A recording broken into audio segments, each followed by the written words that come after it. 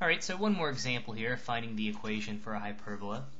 And in this case, we're going to find the equation for the hyperbola that has vertices at -2, -5, and +4, -5.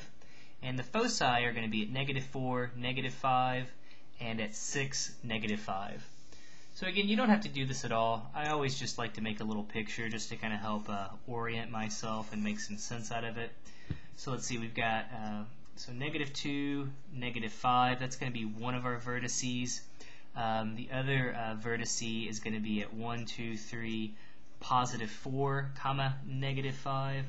So let's see, here's 4, -5, and here's -2, -5. Okay, at this point I know that my my hyperbola is going to be opening to the left and to the right. Okay, so already I know I'm going to be filling in sort of this, again, depending on whether it opens to the left or the right, we either use x squared minus y squared equals 1 or y squared minus x squared equals 1. Obviously, we've got to figure out the denominators as well. But to me, this is going to be that first form. We can write this more generically by saying it's x minus h squared over a squared minus, well, y minus k squared over b squared equals 1. The value for h and k, that's going to be the point that's where your asymptotes cross. Equivalently, it's going to be the point that's equidistant from your vertices. So to me, it looks like the point that would be equidistant from my vertices would be this point sitting here at +1, -5. And again, this is not a point on the graph at all of this hyperbola, but just to help me figure things out here a little bit.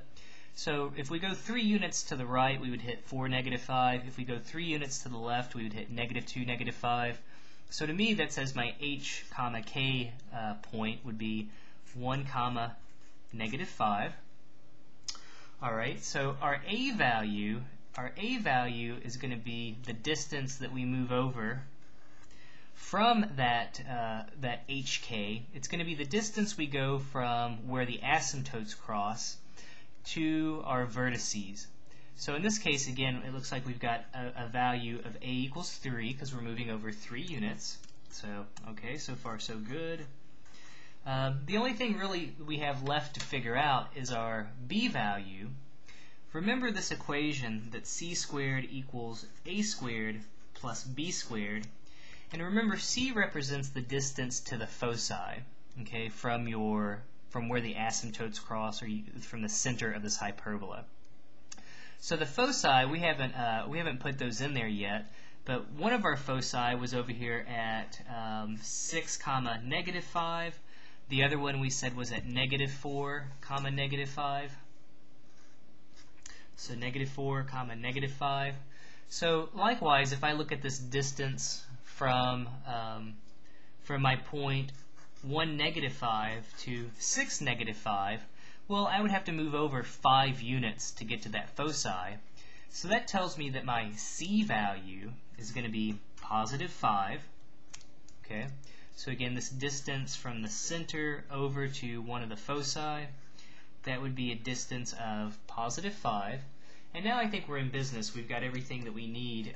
We can now deduce b by just filling in this equation. So it says we'll have 5 squared equals 3 squared plus b squared. Well, this is 25, this is 9. If we subtract 9 from both sides, we'll get 16 equals b squared. And if we solve for b, again, we could take the square root. We're just going to keep the positive solution. So we're going to use our b value of 4. We figured out what a was. We know what c is. We've got our point hk. We really don't need the c part when we fill in the formula, but again, we needed it to help us figure out our b value. So at this point, I think we can go ahead and fill in our formula. So to me, when we fill in this formula, it says we're going to have x minus 1 squared over a squared, which will be 3 squared.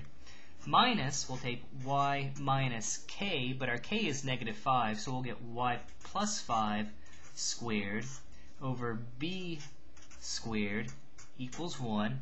And now we've got the equation for our hyperbola. Again, you can always multiply it out. X minus 1 squared over 9 minus y plus 5 squared over 16 equals 1. And now that would be the hyperbola that has the given vertices and the given foci.